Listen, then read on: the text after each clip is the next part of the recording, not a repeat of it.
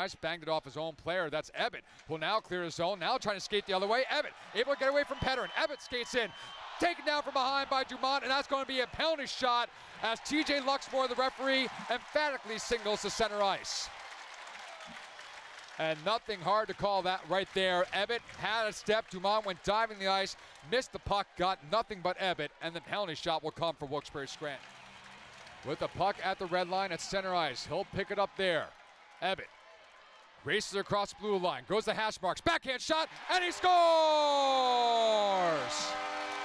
A shorthanded penalty shot goal has given the Penguins a 1-0 lead with 8:15 left in the first period.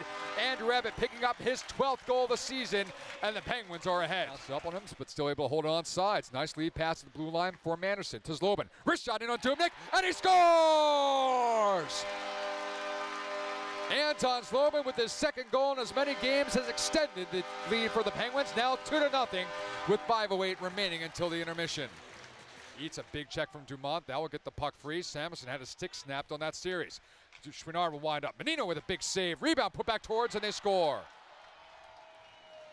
Looks like that's Mike Blunden in front, able to get the rebound home, and a bad break for the Penguins as Samuelson, who would have been in position, had his stick snapped on that check from Dumont, and Blunden able to get the loose puck to put it past Menino. Stops in front of the penalty box.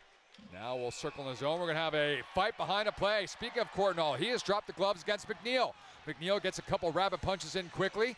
Now trying to get that left free. Does so. Connects up high with Courtnall. Now throws an uppercut. Now switches back with the right. Throws a couple in on Courtnall. Courtnall answers back with a left hook.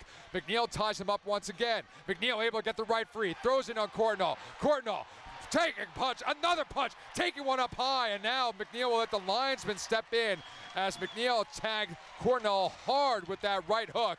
Saw what happened and just eased off the gas, and they'll head to the penalty box for the next 5 minutes. Half wall. Kobasu to Ebbett. Back over to Kobasu. He pulls off the dasher. Shot up high on Dubnyk. Kobasu puts in his own rebound. Kobasu able to bang it home after the shot up high, and in his Wilkes-Barre Scranton Penguins debut, Kobasu makes it 3-1.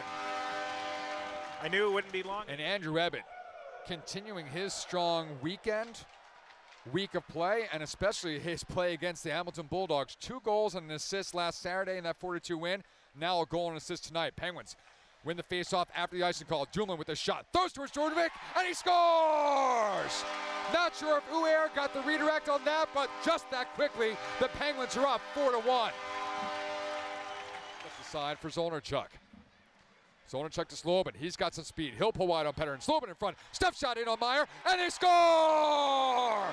Zlobin with his second in the game makes it 5-1 for the Wilkes-Barre Scranton Penguins as the Moscow Russian native races down the left side, got wide on the defenseman, and pulled in front and just worked it by the leg pad of Meyer, and the Penguins now get some more breathing room with 7:17 left in regulation. Have won after this next face-off 3 in a row, and it's been quite some time since the Penguins have strung 3 straight wins together. You have to go all the way back to November as the puck is dropped and the horn will sound, and the Penguins able to open the weekend with a 5-1 win over the Hamilton Bulldogs, winning 3 in a row for the first time since November 10th, make that 15th through 20th, and now a 5-game point streak. The Penguins are a point perfect in the month of March, and for the time being have pulled ahead alone in the first place in the East Division.